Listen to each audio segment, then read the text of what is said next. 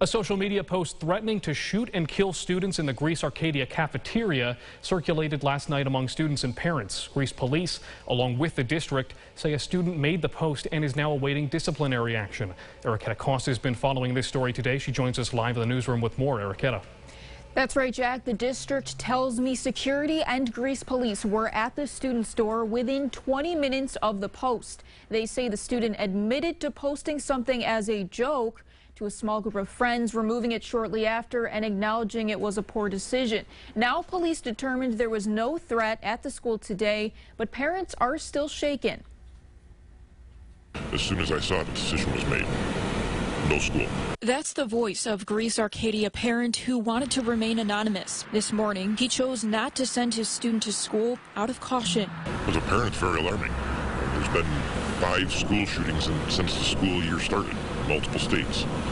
That's not a threat we can take lightly as parents. Here's part of the student-made Snapchat that made its rounds last night. It lists off several names of students who we've cropped out, saying, quote, "If you are on this list, congrats. If you are on the list, don't come to school tomorrow. My goal is to kill everyone. I'm hitting the cafe first," end quote. There's real consequences to things like this. Jared Renee with Greece Police was among one of the responding officers and says this is a case where everyone cooperated as they showed up and no threat was determined after thorough interviews and screening. The bottom line is the school district and the school employees, the staff, the students need to go to school the next day feeling comfortable that something was done about it, something was done quickly, efficiently. Security guard Steve Shatterton says all those parents and students who reported this right away were doing the right thing. If you see something, say something. We would rather be wrong on a tip than have something tragic happen at a school. Meanwhile, parents saying it's going to be hard to forget this one.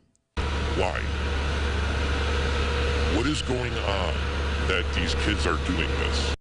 Now, police urge parents and students to submit to the district's hotline for any tips they ever see if anything worries them online or at school. As for the parent I spoke with, he's considering homeschooling down the road for his child, especially with recent school shootings across the nation in the past few years. For now, in the newsroom, Arcadia Costa, News 8. Arcadia, thank you. In a statement, the district says the student does not have access to weapons and will not be permitted on school grounds pending disciplinary action.